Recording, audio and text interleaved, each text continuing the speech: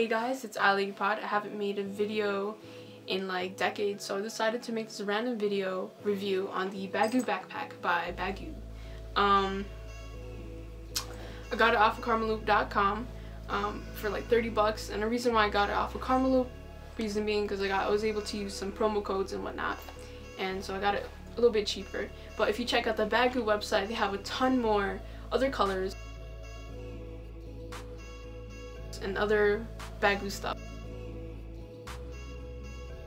so it's really cool. So check them out at baggu.com, BAGGU.com. So anyway, when I got this bag, what I loved about it first time I saw it and felt it was that it was heavy duty, and so you don't have to worry about it ripping easily.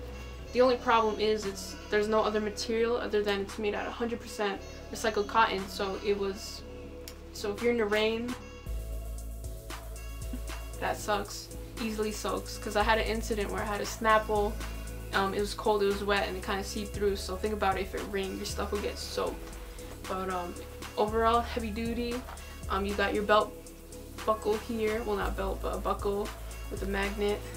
Got the string here to pull close and to open, and you can put in your wallet in here, and pretty big space. I was able to fit like a sketchbook, this big book, my camera, my big camera, my little camera, and other random junk that I had.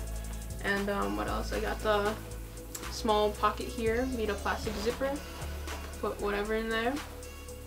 You got the loop here to hang. You got the adjustable straps to fit you.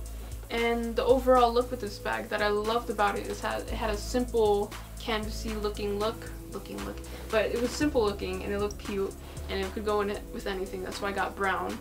And yeah, overall, if you're thinking about getting this bag, which is why you came across this video, I would highly recommend it.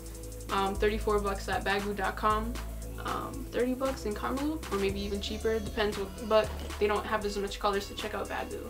And yeah, I hope you like this review. Comment, rate, subscribe, well, not rate, but comment, like, subscribe, and I hope you enjoy.